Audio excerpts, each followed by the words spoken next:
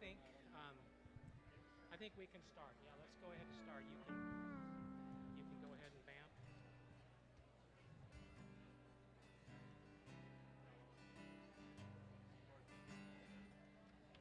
Pardon me? Yeah, this is he's vamping. You're gonna start singing. He's not on yet. He's not on yet. I can hear him. Okay. I can hear you. I I can can hear hear now. you. Show him your in-ears.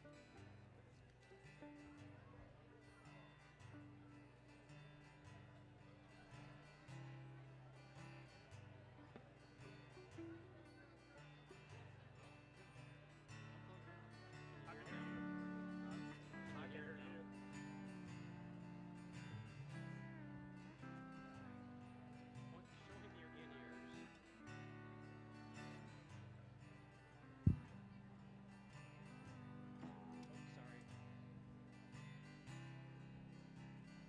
You want to go for it? Can you hear that? Okay, yeah, whenever you're ready, we can start.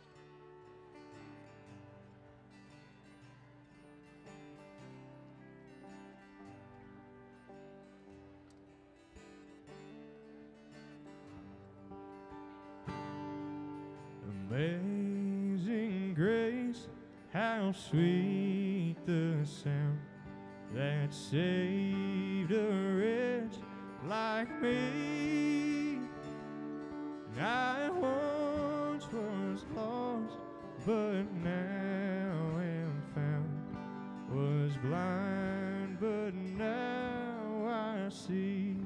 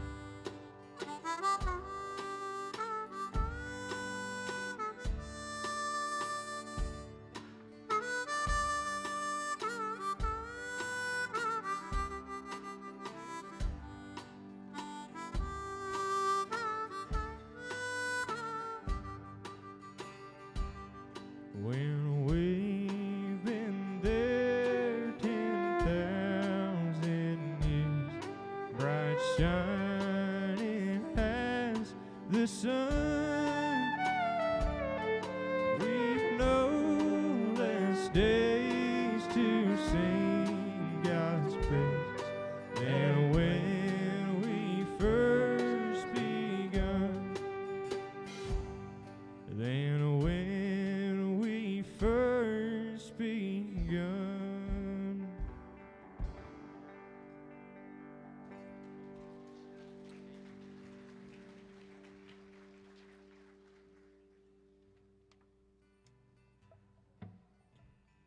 Do we have any announcements? No? Okay. On my sheet it says announcements TBD. So whatever TBD is, those are your announcements for today. So, welcome everyone. It's a pleasure to see such a full house today.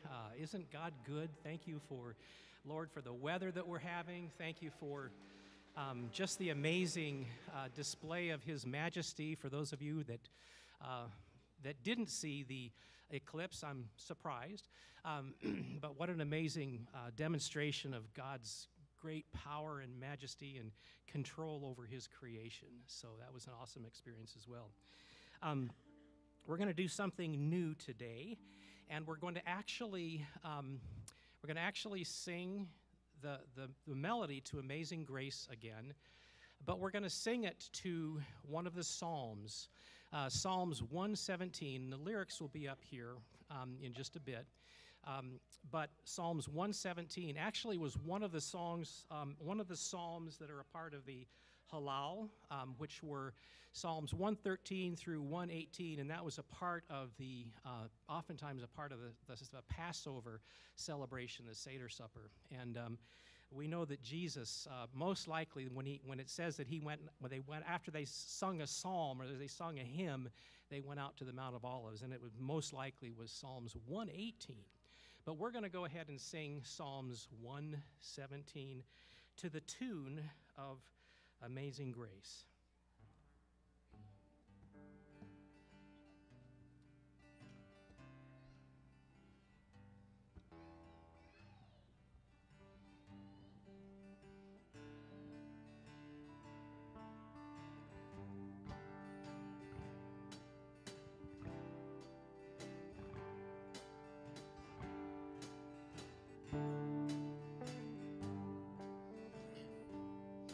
Praise give the Lord, you nations all peoples praise. Now bring, extol the Lord, you people all, extol Him, praise and sing. His love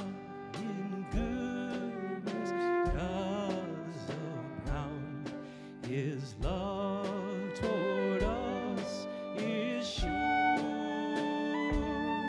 The Lord's great faithfulness endures forever. Praise the Lord. Let's sing it again the whole time. Praise the Lord, you nations all peoples praise and sing. Extol the Lord, you people all, extol Him, praise and sing.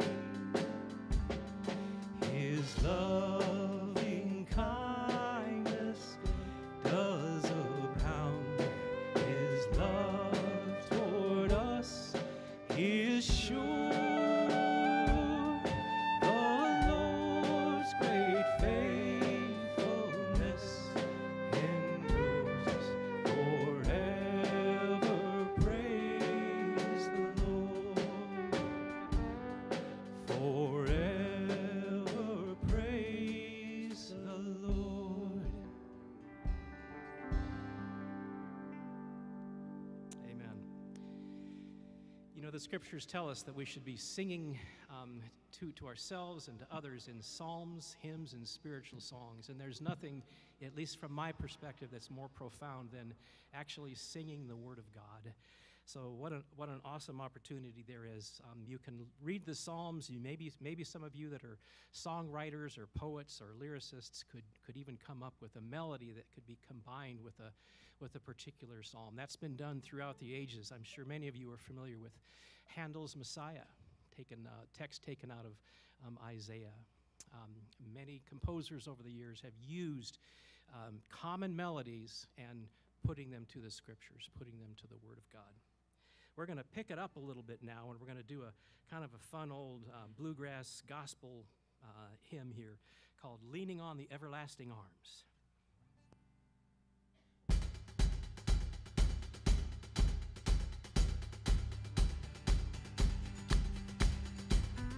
One what a fellowship, what a joy divine, leaning on the everlasting arms. What a blessedness, what a peace is mine, leaning on the everlasting arms. Leaning, leaning, safe and secure from all alarms. Leaning, leaning, leaning on the everlasting arms.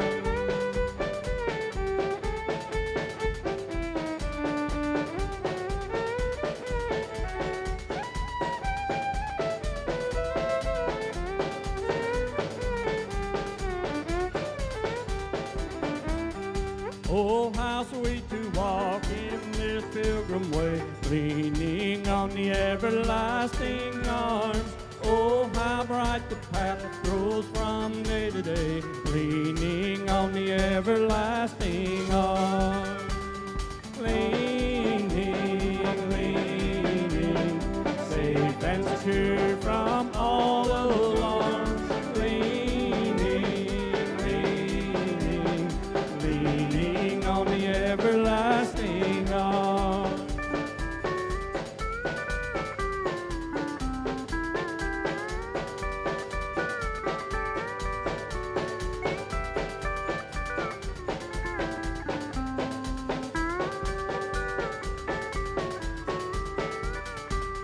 What have I to dread? What have I to fear? Leaning on the everlasting arms. I have blessed peace with my Lord so dear, leaning on the everlasting arms. Leaning, leaning, safe and secure from all alarms. Leaning, leaning, leaning on the everlasting arms. Leaning on the everlasting arms. Amen.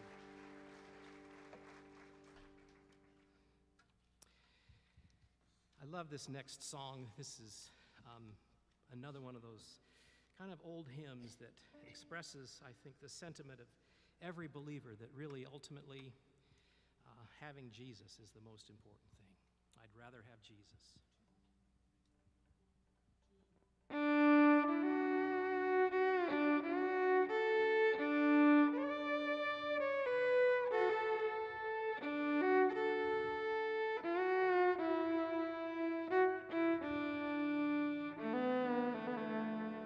I'd rather have Jesus than silver or gold.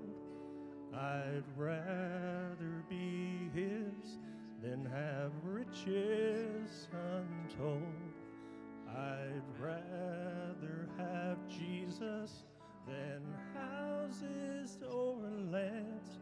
I'd rather be led by his nail-pierced hand than to be the king of a vast domain and be held in sin's dread sway.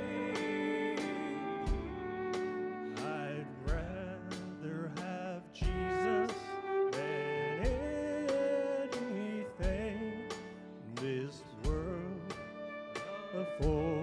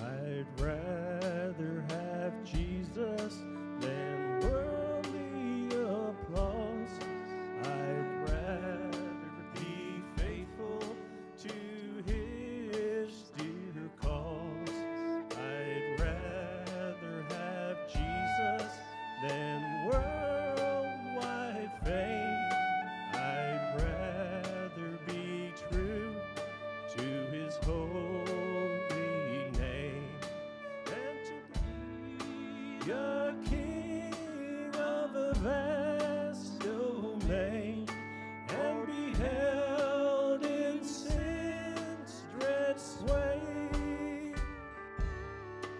I'd rather have Jesus than anything this world affords today. He's fairer than the lilies of the rarest bloom, sweeter than honey right out of the comb. He's all that my hungering spirit needs. I'd rather have Jesus and let him lead me. Than to be a king of a vast domain, and beheld in sin's. I'd rather have Jesus than anything this world affords today. This world affords today.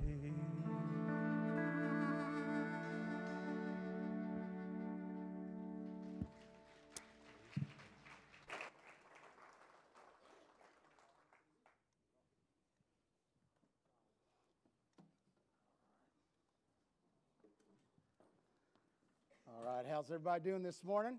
Good? Hey, let's give it up for the West Side Wranglers. Big hand. Years ago, I heard a quote that has always stuck with me is, every church needs to be willing to do whatever it takes to reach people wherever they are. And so I'll just be honest. Here's what drives me nuts sometimes when people ask me about worship, as if there's only one way to worship the Lord, and we think that there's countless ways to worship the Lord. But here's one thing we want, and that is we want to get people that love the Lord and love to be a part of worship to be a part of what we're doing here. Amen? God is good. I want to welcome everybody's here, and all of our visitors that are here, all of our online friends. We want to thank everyone that's made this a priority to be here. We have a huge praise. Last week, after second service, Veda Johnson was baptized, and she was baptized on her 16th birthday. Isn't that awesome? Yeah. I don't know about you, but I can't even remember 16. So I hear it was fun. Today we have an open house, and that is basically afterwards we're going to have some time together, just some desserts, and it's just an opportunity. If you have questions about the church in general, we're going to let you know that's available at 12:30. And then I have a huge praise. As I look around, I'm just so excited for all of you. We survived the massive crowds of the solar eclipse. Amen? Even those folks that live near Jiffy Tree, you made it. You made it. We're just so thrilled that we all survived that. So let's pray, and then we'll get going. Heavenly Father, we are just so thankful to be in your house.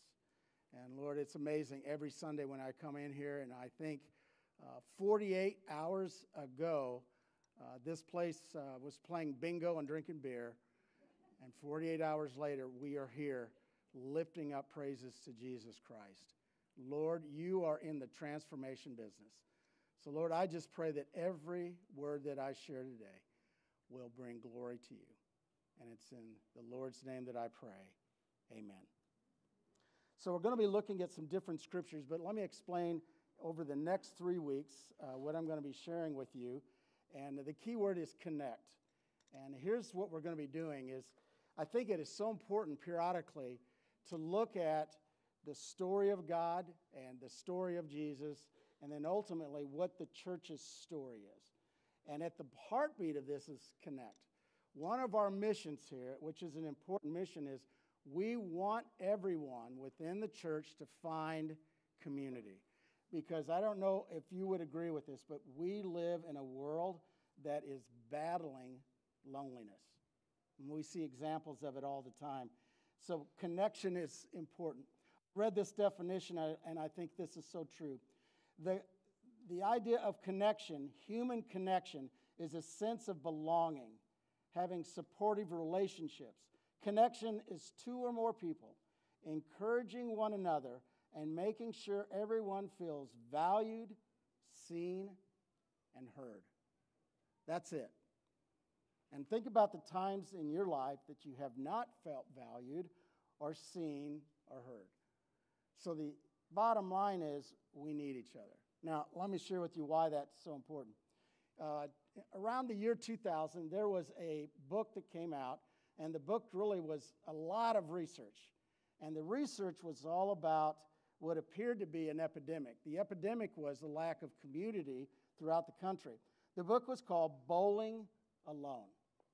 And in this deep dive survey, he found that in the United States, there was a steep decline in social connection, community connection, and he gave a lot of examples. For example, a lot of the civic groups, Rotary, Kiwanis, VFW, goes on and on and on, were declining. So he said, what is it we're going to need to do as a culture? And then he found these hurdles to be true in the year 2000. Tell me if you think that these are hurdles today for people being lonely. TV. Do you think TV pulls us closer together or separates us? I guess it depends on what you're watching on TV, but it's a tendency. If you think about in the year 2000, what TV meant, remember what 2000 looked like and what TV is now with all the streaming services? Social media. Do you think social media has an impact on our relationships? And the list goes on and on. We need to realize how important it is to find one another. 65% of those nationally, they surveyed all these people about connection. And this is sad. 65% of Americans said that the lack of civility and mutual respect is worse than it has ever been. Now think about that. That most people say we are not in a good place. Now, I don't know if you've experienced this, and I've been guilty of it. I'm sure some of you sinners have too, but you ever notice when you're parking or you're driving around or you're parking, how many times you nearly hit someone because they're on their phone? Am I the only one that's happened to? And then I realize every so often, oh, I'm the one being honked at. We all have this tendency to look at our phone. I'm not trying to make you feel bad if you're looking at your phone now, but I see you back there. Anyway, we all live in this world. And what happens is we fraction, we divide, and we need one another. Genesis 2:18 simply says, it is not good for man to be alone. So how in the world are we going to get that straight? Well, that's what we're going to talk about this morning. 3 significant parts of God's story. And we need to pause in our lives sometimes and just say, what is God's story? What is his story? So his story, first of all, is a beginning. And in the beginning, God's story begins. The text is going to come up here on the screen, Genesis 1:25 through 27. God made the wild animals according to their kinds, the livestock according to their kinds, and all the creatures that move along the ground in accordance to their kinds. And God saw that it was good. Verse 26 is so important. And then God said, let us make mankind in our image and in our likeness. Now let me just pause there. Did you catch that? Let us. God's story from the very beginning is interwoven with the story of Christ. So imagine at creation there's God and there's Jesus. Now, why is it important to talk about God's creation and the wonder of God at the beginning of God's story? Because sometimes in life, we need to realize, all of us, we're not God. God is God. And the greatest evidence of God should start by looking around the world that we live in and go, wow, look what God has done. Now, all kidding aside, I don't know how you took in the eclipse. Marie and I did an epic thing. we got the glasses, and we sat on our patio in our backyard because of the thousands of people at Jiffy Treat. So anyway, we sat there, and I don't know what your experience was. There were a couple of things that were pretty amazing. One was, as we're watching in our 3D glasses, is the temperature drop. Like, I mean, I was throwing snowballs. I mean, it was like crazy. And Marie and I both said, wow, man, that was crazy how the temperature dropped. And then the total eclipse, and all of a sudden, it was just this stillness, and then fireworks started going off. People started screaming in their yards. Now, we live in Owen County. Amen? I mean, maybe things are different over there, but it was like a celebration of God's creation. And it was just such a reminder when it went dark, and then there was that splash of light. I'm like, God is so good. And if we're not careful, we miss that. That part of God's story is the wonder of God. Psalms 33, verse 8 says, let all the earth fear the Lord. Let all of his inhabitants of this world stand in awe. John 1 through 4. Listen again to God's story through Jesus. In the beginning was the Word, and the Word was with God, and the Word was what? God. He was with God in the beginning, and through him all things were made, and without him nothing was made that has been made.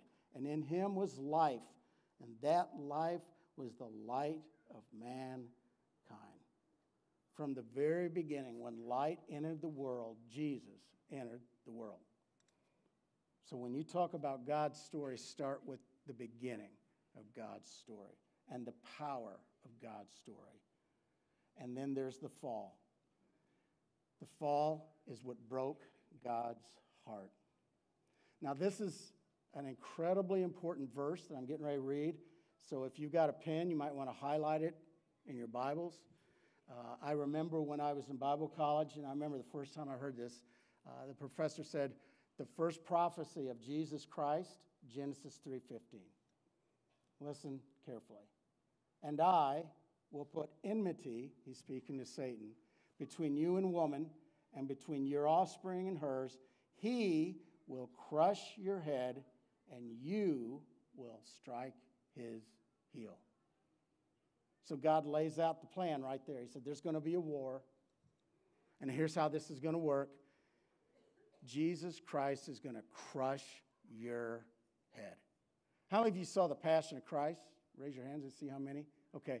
If you remember when Jesus was in the garden in that movie, and there was this huge snake that crawled, and Jesus took his foot up and slammed it and crushed his head. Now, I thought that was awesome. Jesus Christ has already defeated Satan. But he says, here's the bad news, is Satan is going to wound Jesus. He's going to bruise his heel. Now that word, if you look at that verse, enmity is an important word. It means an intense hostility. It is the state of being an enemy. In other words, he's saying from the garden to the tomb to Revelation chapter 21, there is going to be a war. There's going to be a war. And that's part of God's story. Because of what we have done to God, we need a Savior. Lucifer, his name was actually changed to Satan, and that is because of his battle with us. It means adversary. He has fallen angels, and they are known as demons. Isaiah 5, verse 20 says, woe to those who call evil good and good evil, who put darkness for light and light for darkness. John 8:44 says, Satan is the father of what? Lies. Lies. Rich Pinelli says this in an article entitled Life, Hope, and Truth. Jesus Christ established a beachhead for the kingdom of God. And through his church, though the world remains largely the kingdom of Satan. That's what's sad. We live in a world where there is a spiritual battle. And my guess is some of you are in that battle right now. Like you're trying to decide, am I going to dance with the devil and play in the world, or am I actually going to surrender to Jesus Christ? That's a tough decision. But part of God's story is we have to wrestle with that question. And who are we going to surrender our life to? Romans 16:20 says, and the God of peace will soon crush Satan under his feet. We need to realize that in the fall in the garden, the world fell, and it broke God's heart. I remember years ago, when we went down to Disney World, and I'm a nerd because I actually purchased books in Disney World. Everybody else buys the fun stuff, but I wanted to know more about Disney World. And so I bought this autobiography on Walt Disney. And I thought this for years, and this confirmed it, is Walt Disney, from the very beginning, when he would develop a movie, always had the same strategy. The first part of the movie, somewhere in there, he develops a tension. And in the midst of the tension, there's a heartbreak. And after the heartbreak, he starts to build towards hope. So Disney, if you think about it, has a lot of really sad scenes. Now, if you're bored stiff, you can go online, and there are all of these surveys of the saddest scenes in Disney history.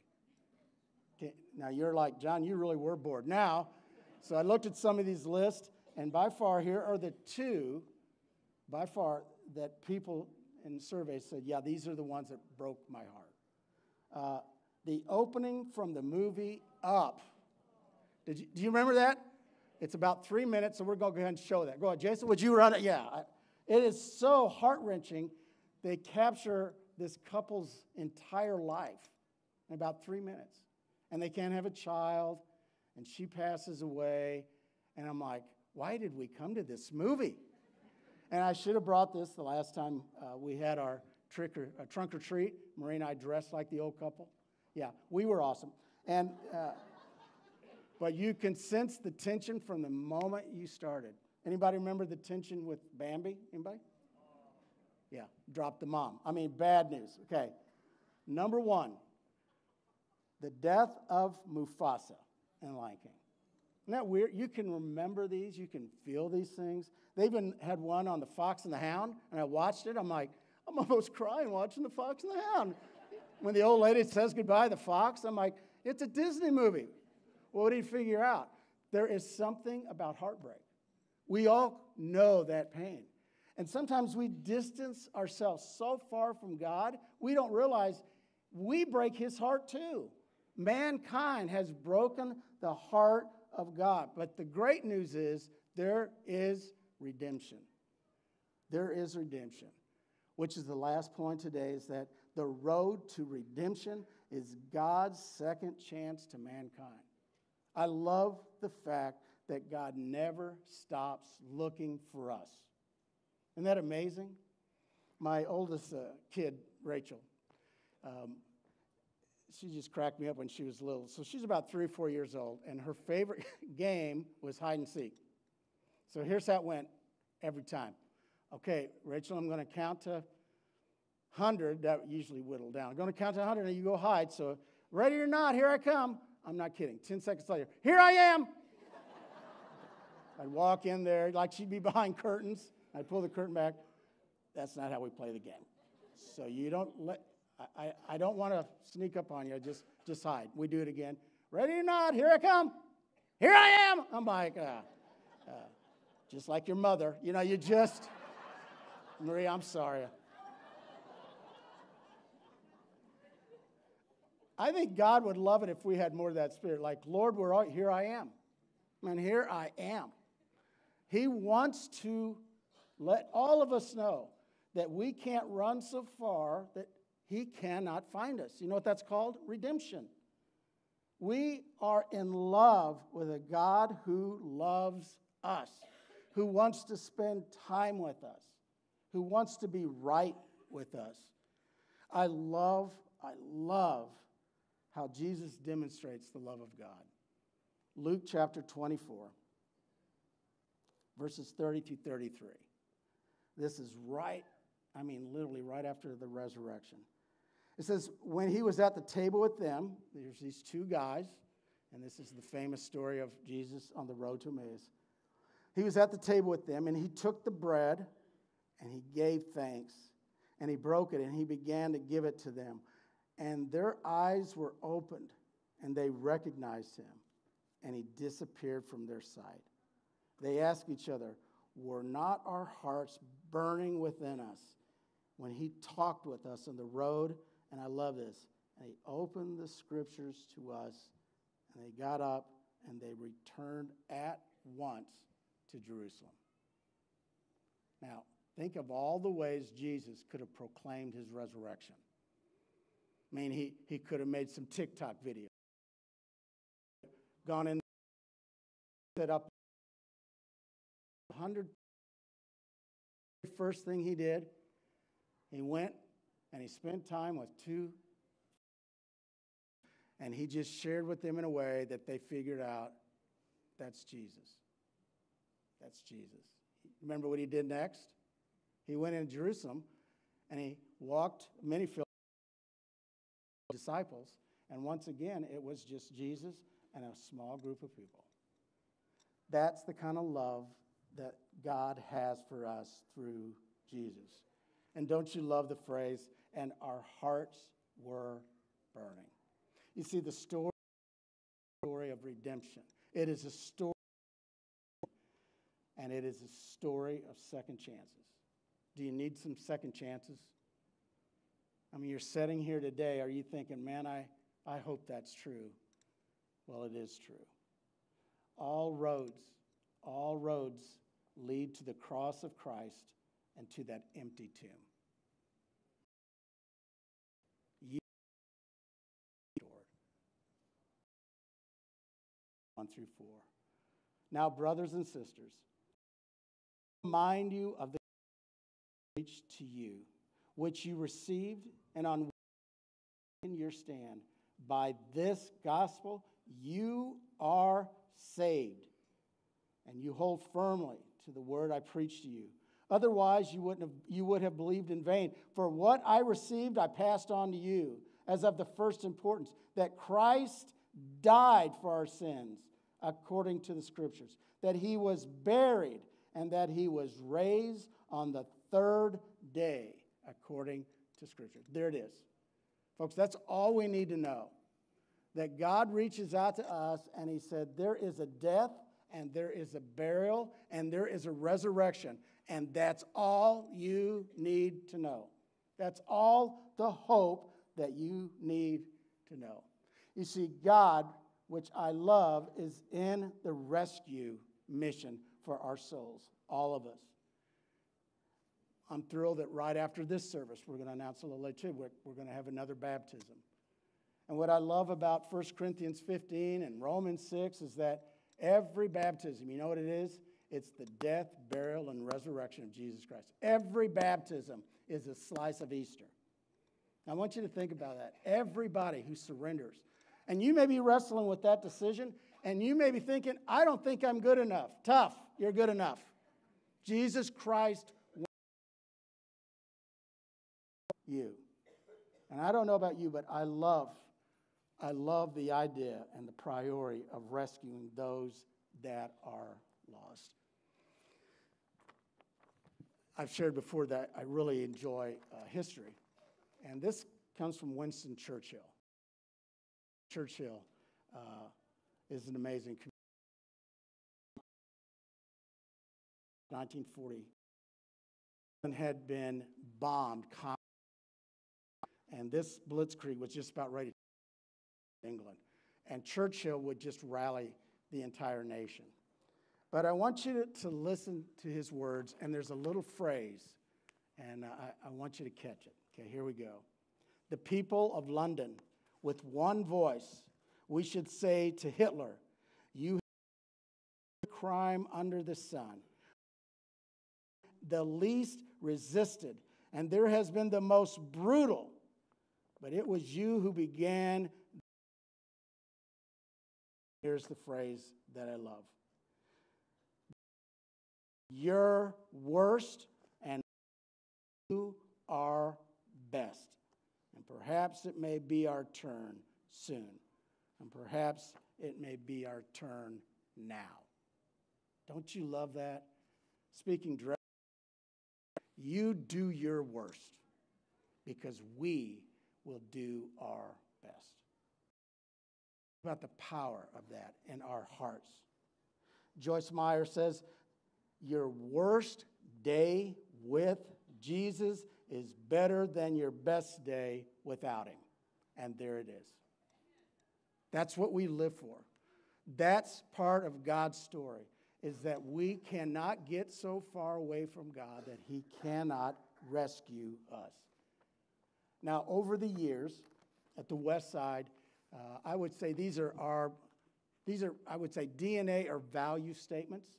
They're not on a big wall, but I'm telling you, we've communicated it a lot. Come as you are. How many of you heard that one? A few times, okay. Come as you are. If we don't serve, we don't survive.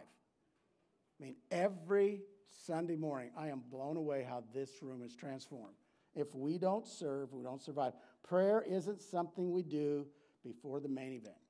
Prayer is the main event.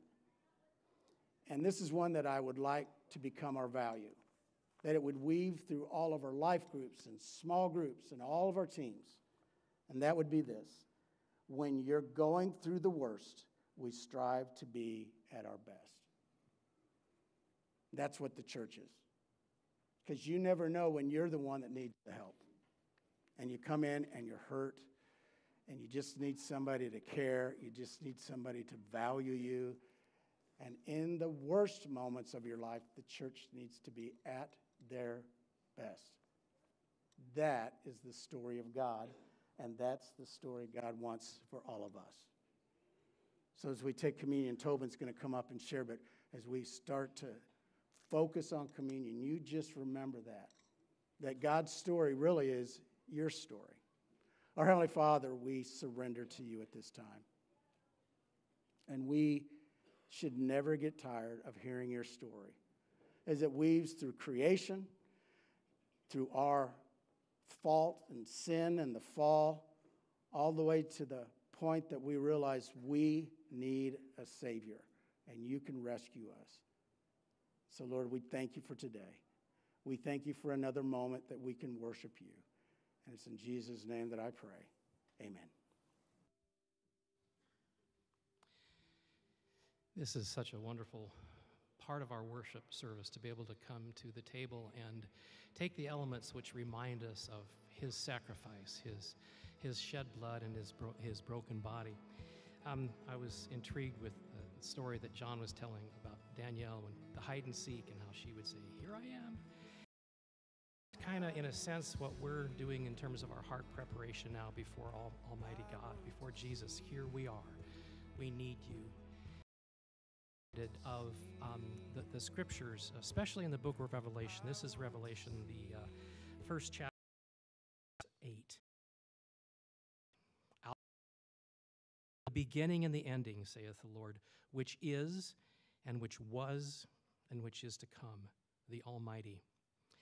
So what I see in here is a really interesting concept. I think sometimes when we talk about, things that have happened in the past, things that are going on now, and things in the future, we always say past, present, and future, right? That's kind of the natural order.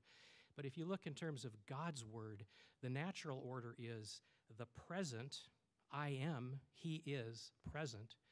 The past, he was, or he will be. And that really was kind of what I see as the three-part celebration of. If you notice, Jesus, when he was describing his betrayal, there was some pretty significant self-examination going on a part of the people that were taking that communion, doing that Passover time. They were wondering, is it me? Is it me? There was that self-examination, right? And that's what we're called to do during this time of communion, is really examine our hearts. Lord, are there things that I need to make right? Lord, help me to be pure in my heart and relationship before you. But we're also told that we do this in remembrance of what he's done for us. That's the past. He's already done that. And then Jesus said very specifically that he wasn't going to drink of the fruit of the vine until he came and returned and shared it with his bride. That's the future. So we have a past that we can have our faith resting solid on. We have a future that we can hope for and know solidly what's going to happen. But most importantly, he is the I am. He is present. So as we prepare our hearts for communion, remembering what he's done for us, getting our hearts clean and right before Almighty God, and thanking him for what he's going to do and the opportunity that we have to be a part of his story. Let's pray. Lord Jesus, thank you that you have so graciously placed us in your great story. But the emphasis is on you, Lord, what you have done for us. And we're so thankful. We love you so much. Bless this time in Jesus' name. Amen.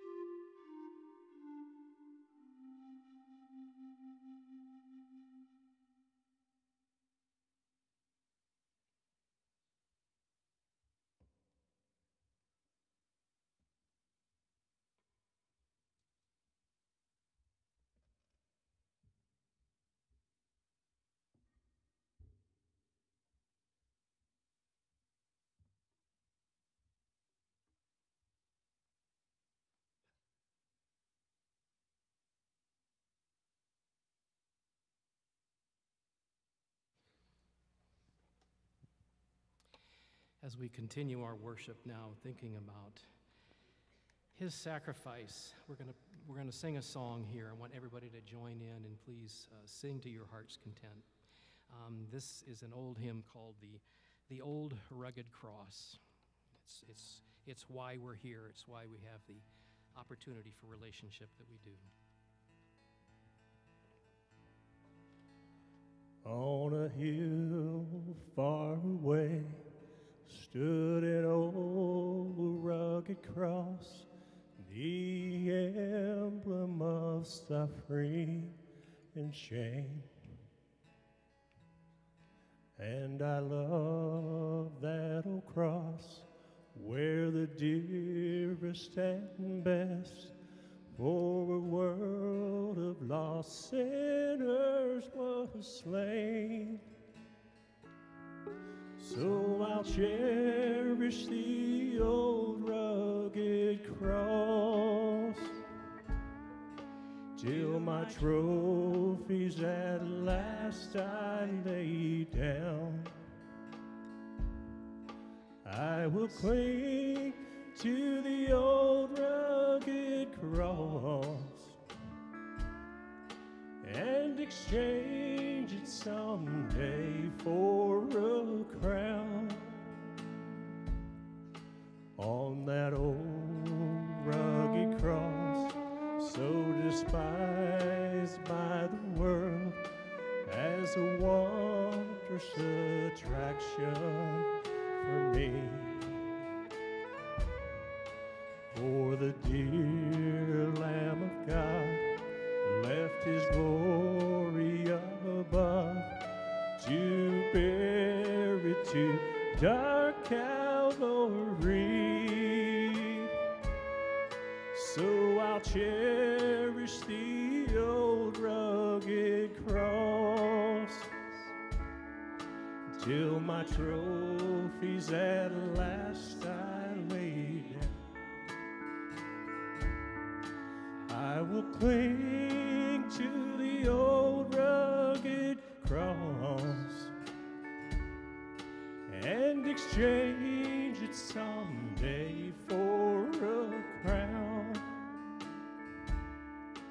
In that old rugged stained so deep and wondrous beauty.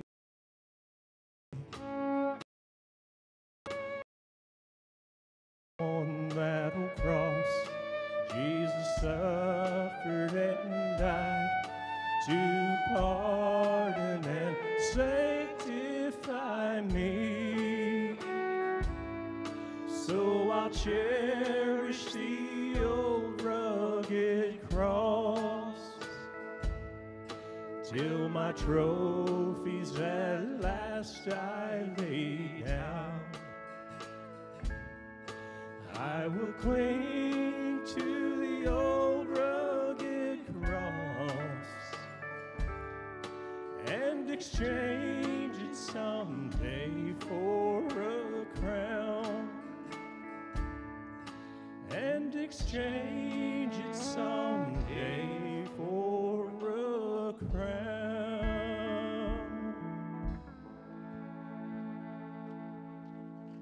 Amen. Amen. As we finish up here, we're going to pick up the tempo a little bit and think about your commitment, your commissioning, if you will. Every single day we're commissioned by God to share and to spread the gospel of Jesus Christ. That is our mission statement. And so we're going to sing this last song here, a great song. It's called I Have Decided to Follow Jesus.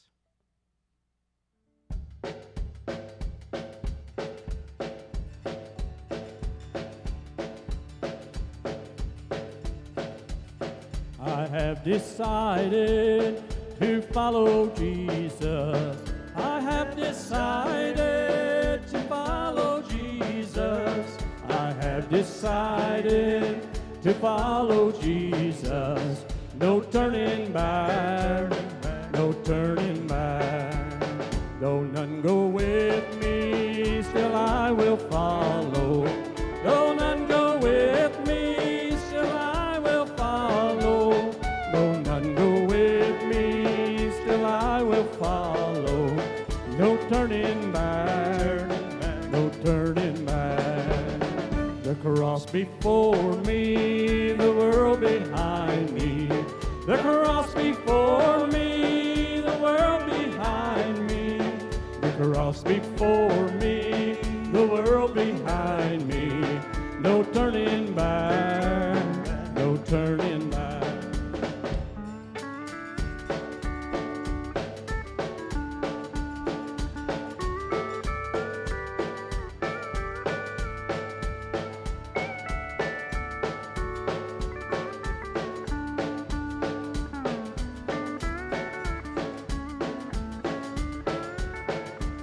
cross I'll carry till I see Jesus.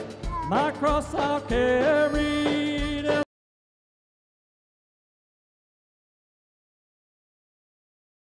I see Jesus. Turning back.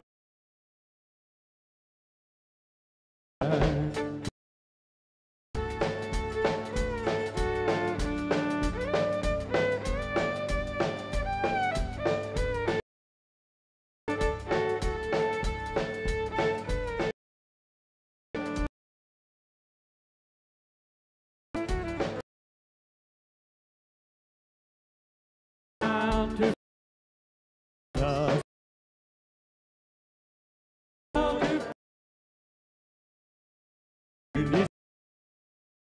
To follow Jesus back.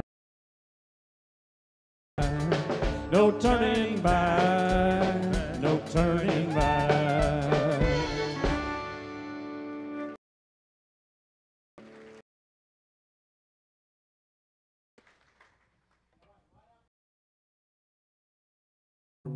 Right out there. I think that's the Holy Spirit. That was great. Okay.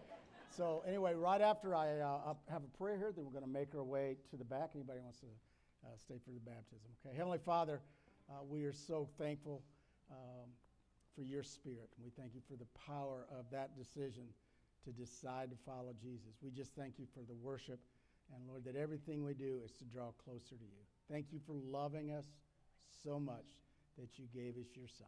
And it's in Jesus' name that I pray. Amen.